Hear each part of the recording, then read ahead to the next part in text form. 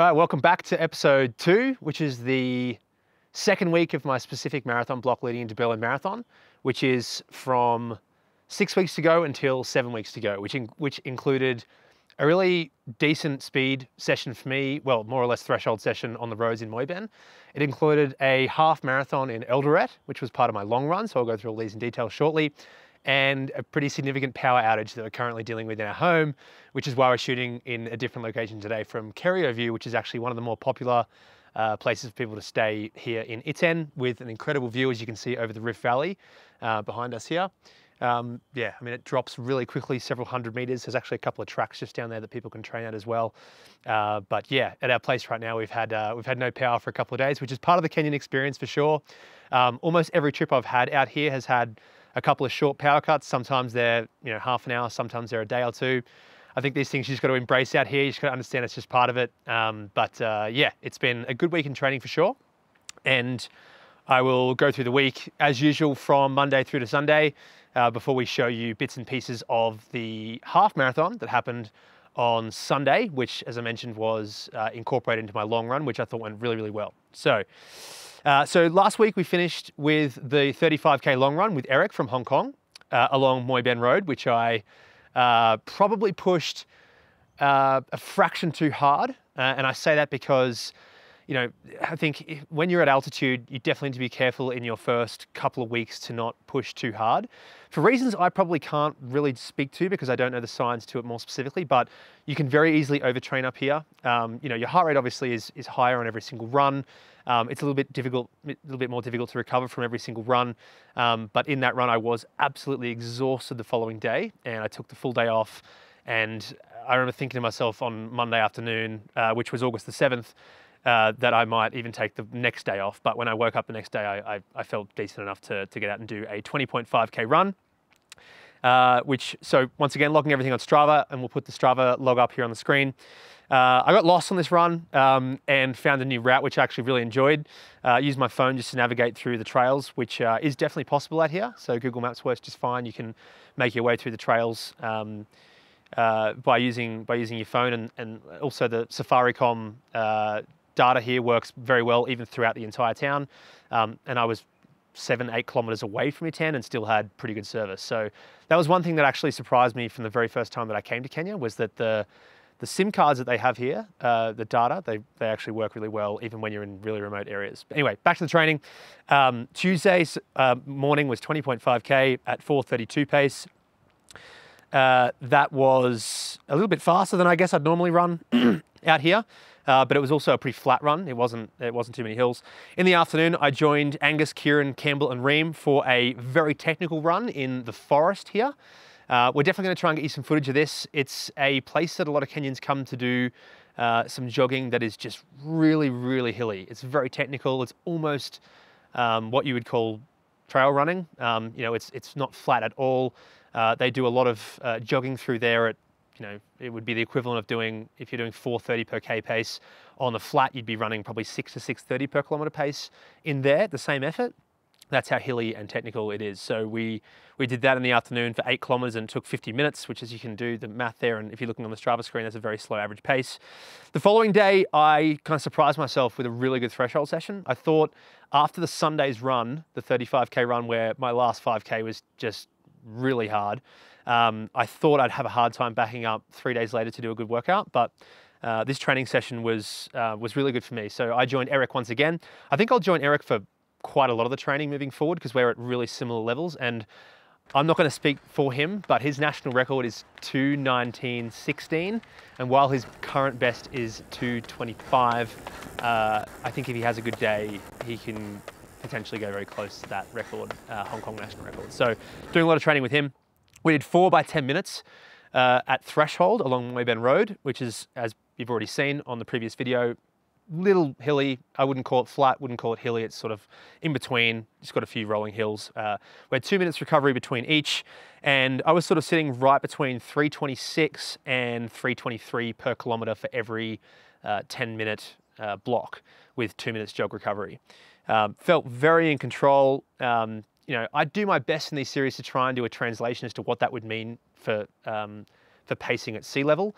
There is no way of knowing for sure what that is, but at this point in time, I would have been at altitude for 10 days, and the hills included probably mean it's about 12 to 13 seconds per kilometre slower than doing it in good weather on the flat at sea level, I would have a random guess. So that's probably very similar to doing these intervals at 3:11 to 3:14. Felt like I could have done a couple more, which I think is the perfect place to be at the end of a threshold session. Threshold sessions shouldn't be all out. You should save them for VO2 max sessions and some long runs, I think, when we get close to the marathon. But yeah, I think it's always good to be able to say at the end of a threshold session, look, I could do 1 or 2 more reps or 10 or 15 minutes more at that sort of effort. And that's exactly what it felt like here. I took precision fuel and hydration between every single rep. Luckily, I had Albert, the driver there, that was driving alongside us and giving us drinks and gels. And yeah, once again, just super helpful to be able to top up on the glucose through the workout, which probably isn't necessary, but because we're getting somewhat close now to the race, I'm trying to practice in most sessions fueling almost to the similar grams per hour in carbs as what I'll take in the race, which is around about that 80 to 100 grams per hour. So I probably had pretty similar amount in this workout throughout the session as well. The next day, I once again felt really tired. As you can see on my training log here, I mentioned the following day on Thursday, I was very tired and I decided that I'd just jog easy through till Sunday, which is probably what I'll do every week. I'll probably do a Wednesday or Thursday harder session, whether it be threshold, VO2 max, or a combination of both, and then a weekend long run. But I can easily tell a trend here that I hit a really good session that I get to sort of 90% or 95%. The following day, I'm absolutely exhausted. And this is very common at altitude to feel like this. I'm normally not this tired 24 hours after a session. And I think the altitude can really do that to you. It might be a combination too of just it being hilly. I'm not normally doing so much on the hills. But yeah, so 14.4K in the morning on Thursday at 4:41 per K. That was tough. The following day, I joined Campbell, an American, who joined one of our most recent Sweat Elite Kenya training camps for another 14.7K run that was really hilly. Yeah, I almost regretted joining him towards the end of the run because it was just so hilly that it was really difficult to make it easy, which is what I wanted that day. But of course, it was great to run with Campbell, but the course itself there was just so much climbing, especially towards the end of it, that I actually ended up taking a lift back home up the hill for the last couple of kilometers because my heart rate was just so high and it was supposed to be recovery day. So another 14K in the morning on Friday in an hour 10. Once again, all these stats in the Strava. In the afternoon, I did a very light jog with a couple of friends who convinced me last minute to get out the door and do a jog. 6.2K, just under 4 miles at 5:04 pace on the flattest possible route you can run in Iten, which is just straight down the road and straight back up the road. And then on the Saturday, the day before the half marathon long run, I woke up feeling pretty good. 18.1K, 4:24 pace. I had a couple of stops in this run, just because I genuinely just felt pretty tired towards the end of it. And up some of the hills, just when I noticed that my heart rate's getting really high, I am noticing that, especially on this Garmin 965, the heart rate monitor is very accurate. Some of the more recent Garmin's haven't been so accurate, but this one is. When I'm noticing that it's sort of getting up above 150, 155 beats per minute in an easy run, I tend to stop and just wait for it to go down a little bit. In a session, I'd never do that, but in an easy run, especially if I'm going up a hill, I'll just stop, wait for it to come back down to 130 and then keep going. That takes us to the Eldoret half marathon, which was on Sunday, which I used as part of my 35-kilometer long run. So this idea came to mind about a week and a day earlier when we learned that the event was on. And I thought to myself, well, on this day, 6 weeks out from Berlin Marathon, I'd want to be doing something pretty marathon specific anyway. So, we could either go out to Moy Ben, do 3x5K or maybe 4x5K at marathon effort, or we could jump into this race and do the race at marathon effort and do a longer warm up and longer cool down. And I just thought to myself, look, I'm not a pro athlete. I want to make sure that this is a good experience for myself as well. I'd never done a race in Kenya before, and it's always been of interest to me to do one. So I thought this would be a perfect opportunity to jump into this race that was 45 minutes down the road, a little bit lower elevation than Iten. It's about 2,100 meters as opposed to 2,350 meters. And we actually, quite a few foreigners ended up doing it as well. Some did it as a hard out race. I myself did it as a training run, so I did an 8.5 kilometer warm-up, and then I did the half marathon with really no set pace in mind. So you'll see in the video footage, like I speak to it, it's something that I just literally went into thinking, I'm going to start this race feeling like if I could run a full marathon in this race, but I would stop at obviously where the end is at 21.1K. I thought beforehand, knowing the course, after I found out what the course was going to be like, it was 8 laps of 2.6 kilometers. Every single lap had a 25 meter elevation gain over about 1K, and then the next 1.6K back down to the start of the loop was a very gradual downhill. Now, having spent quite a bit of time running up hills here at altitude and knowing how much they affect you, I knew that up those hills I was going to have to slow right down. I thought to myself, probably around 335 to 340 per kilometer was probably going to be what I was going to end up being, which would have been a 116 half, 117 half, which seems so far off marathon pace. Obviously, my best is 220.46, which means my goal would be to run, what's under 220, which is 318 or 319 per kilometer. That's what I was thinking was going to be 15 to 18 seconds per kilometer off my goal pace. Things we have to factor into though are obviously elevation, hills, because the whole course itself had 200 and something meters elevation. Very warm towards the end of the race, but I think I controlled this race really well. I was very lucky to have Reem at the start of every single lap to let me practice the drinks. So I was alternating between one lap I was taking in Precision Fuel and Hydration drink mix, and every other lap I was throwing cold water over my head to try and cool down. And I took 3 gels throughout the race. One very early on, one I think it was at about 3 or 4K, one at about 8 or 9K, and one at about 16K. And finished feeling like the energy was good, no depletion whatsoever. And I think that was very evident in the ability to be able to get straight into a 6 kilometer cool down at 420 per kilometer pace, which is sort of a normal aerobic run pace.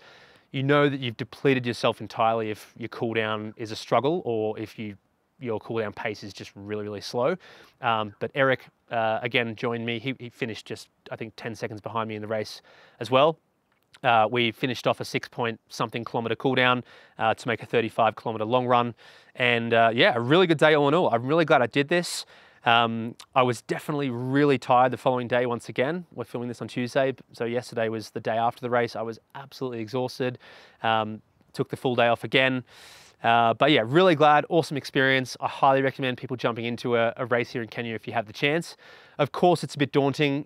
I got absolutely smashed. I was 195th out of 220 something. I got lapped. You'll see all this video footage. I was lapped by many people. I was lapped by women. But you just got to focus on yourself and get done what you need to get done. And I think averaging 333 per kilometer in the end, which was a 114 finishing time, was a little bit better than I expected.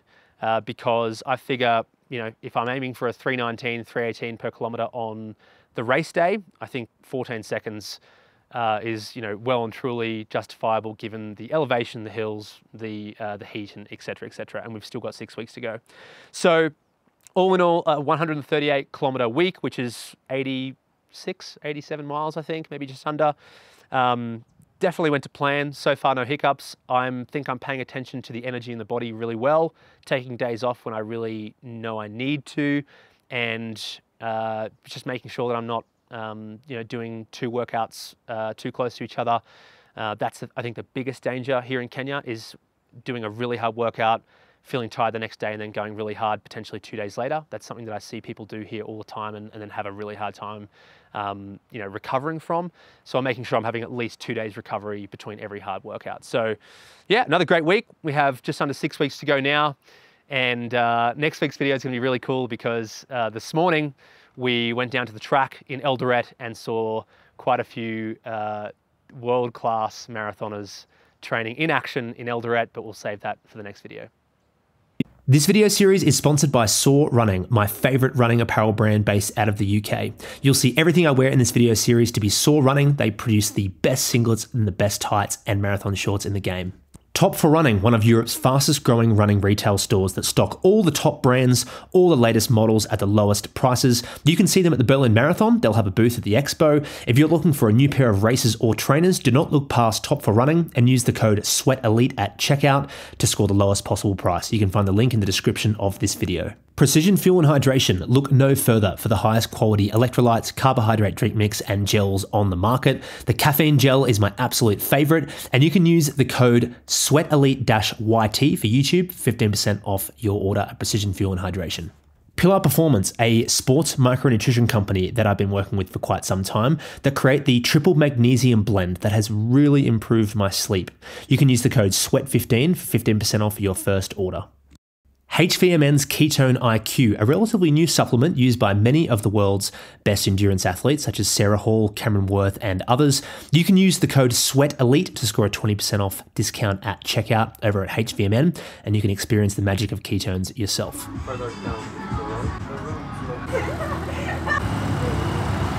So we're signing up for a race.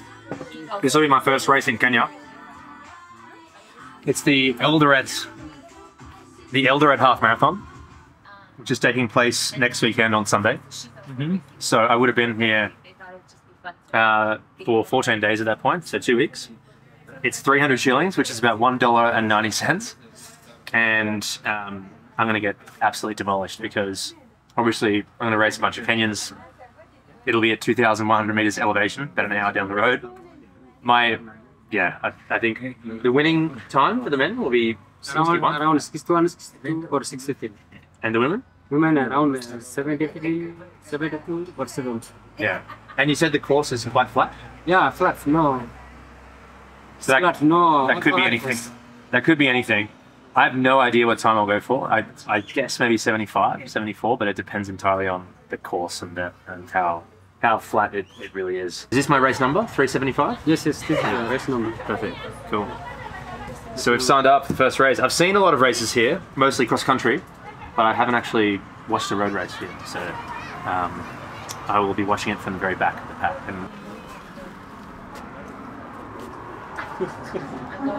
Thank you so much. Thank you.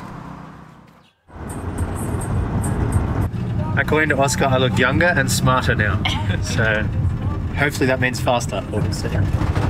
Not really a fixed pace in mind because the altitude, it's going to be a little bit warm, no idea of the course. So if it was at sea level on the flat, I'd be going for just off, 318, 319 per kilometer. But I assume this would probably be closer to 330 to 335 per kilometer because it would have been 2 weeks since being here now. Adaptation is, getting there. But yeah, pretty much not setting a pace, just trying to run it at what should feel like marathon effort with a 10K warm-up and a 5K cool down to make 35K run. We'll do all the practicing of the gels, the drinks, every lap. Well, not every lap, but maybe every second lap, take a gel, take in some of the precision fuel and hydration, drink mix as well. So trying to simulate marathon as much as we can. Oh, I like this brand a lot because this year I did they have a online test there. Yeah. For you to check your hydration levels, your sodium levels, and then you can schedule a free online video call with them. And then they give you advice based on you did that? test result. I did that, and they did the email follow up with me. It's amazing. Yeah. Yes. I was ordering their products in Egypt, and they couldn't send the products in time into Egypt for my race. So I was racing Rotterdam Marathon. So they decided to ship another batch of product to Rotterdam so that I can get it. That's amazing. Yeah, they go above and beyond for sure. So we'll run a couple of laps of the course to see what it's like. We've heard one side of the course is quite a climb, like 25, 30 meters, something like that, which would mean if we do 8 laps, it's like 250 meters elevation gain in half marathon. So that's fun at altitude. But yeah, let's get going. All right, who's doing a long warm up? See you soon.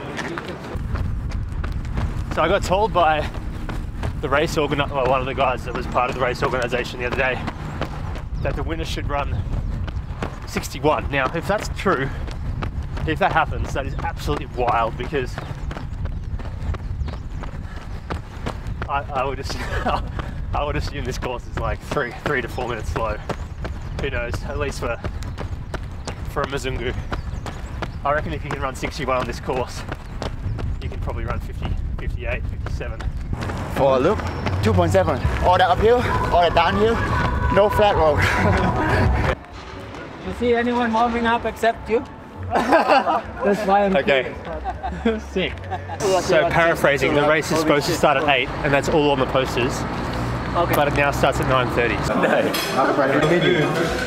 So what's the updated fueling plan? Are you gonna have breakfast?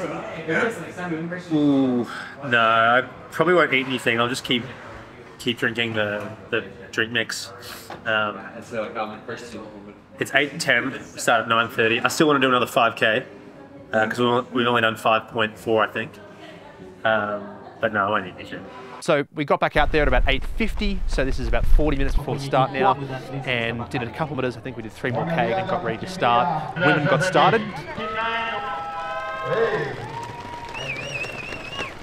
Why am I so nervous? I don't know, bit of butterflies in the stomach right now.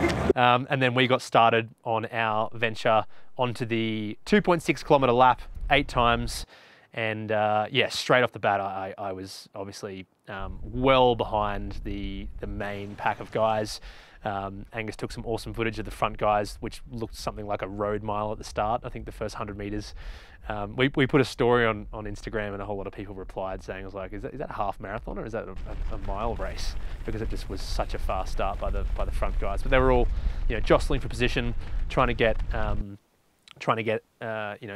a good place so that they could make sure that they're in the front pack. And for these guys, like this is a really important race for them, because there's athlete managers out there scouting. There's the result of the Eldoret half marathon itself is pretty important for these guys to be able to get into other races. And lots of the best runners in Kenya were at this race. And as you can see in the results of the winner running 61, I think it was 61:11 or it was 61 very low, and there was a whole lot of guys under 63 minutes. I can't express how ridiculously fast this time is. Hello, Eric. Almost finished my steady. Almost. One time more. Yeah. Pick up the pace. Marathon pace. Yep. Yeah. Well, you're just in time to jump in with these guys. Yeah. Jump on the pack, dude. But to run 61 minutes for the first guy was, I would equate that to a 57, 58 minute effort if you were running on the flat on a fast course. No trains? Cool. 4.5k. Lead bunch is not too far behind. Oh, right. Okay. I'm basically going like 3:45 up the hill and 3:25 down the hill. Such a cool experience. Let's go, let's go! I wore the Mizuno Rebellion Pros in this race, and I just want to point out, I've posted this on Strava already, that this is an awesome shoe that really suits me personally. I find them pretty similar to the Alpha Fly in their responsiveness, but I find that they even have a more advanced rocker, in a sense of they feel like they're propelling me even further forward than the Alpha Fly. I'd heard really good things about these ever since they came out. There's been a lot of good reviews on them. Top for Running sent me a pair to do a review. I'll do a full review next week of quite a few different shoes. But I use these also for the Wednesday workout. I'm a huge fan of these. I would definitely race in them, but I feel like I'm just propelled forward in a way that I've never really felt in a shoe before. Quite a lot of the other super shoes that I've tried, which I'll go through next week, have a nice soft landing, quite responsive, but they don't really feel like they're giving me that sort of propulsion forward, whereas this is on a new level to me. So huge thanks to Top for Running for allowing me to try them out. Yeah, huge fan of Mizuno Rebellion Pro.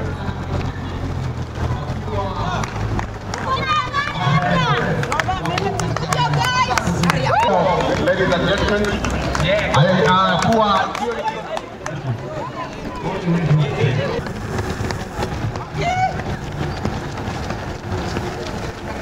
Allez, Matt!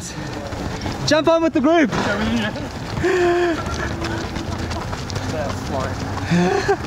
Keep in mind that this part of Kenya is where all, more or less, of the best Kenyan runners are based, within 50 kilometers of Eldoret.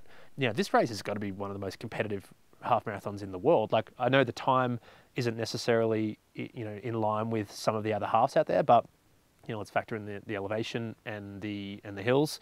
I would say this half has got to be one of the hardest halves in the world to win. Let's put it that way. In most half marathons, you know, you'll see a few people in the 58, 59 zone, 60, 61, and then you'll tend to see a fall off after 5 to 15, where the elites have finished, and then it'll be a sort of a scattered field through. There might be a couple coming in at 62, 63, 64. But this race, I haven't seen the full results list. I've only seen the top 10, but there must have been at least 60 guys under 64 minutes. And if Thomas Pottinger is accurate, and I really think that he probably is, that's probably equivalent to having 60 guys running 60 minutes or quicker on a flat course at sea level, I would guess. That's my best guess. Or, you know, 61, which you don't see anywhere. That is wild. It is ridiculous. So I have to say that I might have participated in one of the most one of the deepest and hardest fields ever, maybe. But I think that half marathon is that deep every year, from what I understand. So yeah, it was pretty cool to be a part of something, a race with just so much sheer talent.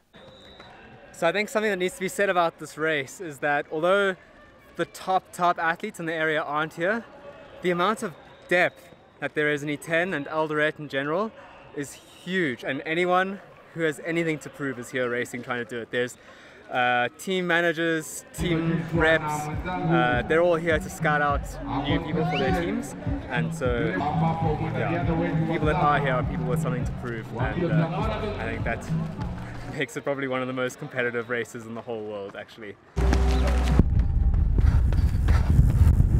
Koski! Cheers!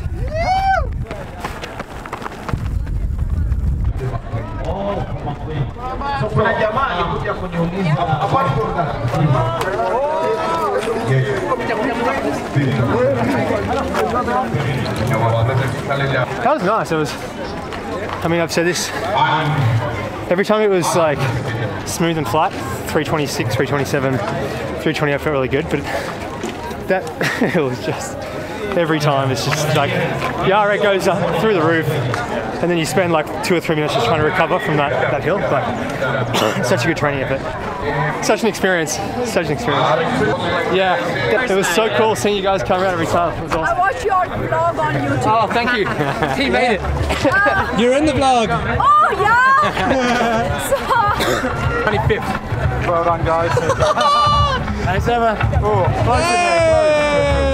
Crazy to watch those front guys just moving. Mate, when you were with them with 2 laps to go and they were still in the group, I was thinking, when's someone going to move? And that leader went, didn't he? He went hard. When he went properly. Yeah. And that was only in the second last lap? Yeah. So what was that, 2.5 miles to go? Yeah. Rin, you were an absolute hero. Absolute hero on the course. Yeah, man, it was a tough effort out there. I was really happy with it. 72, like on this course, I think it's good shape. We've only got 2K to go, and then we've got a 35K run with a really solid 21K hit out in the middle. Such a good training run. Mental grind, hills, hot, everything hopefully Berlin won't be.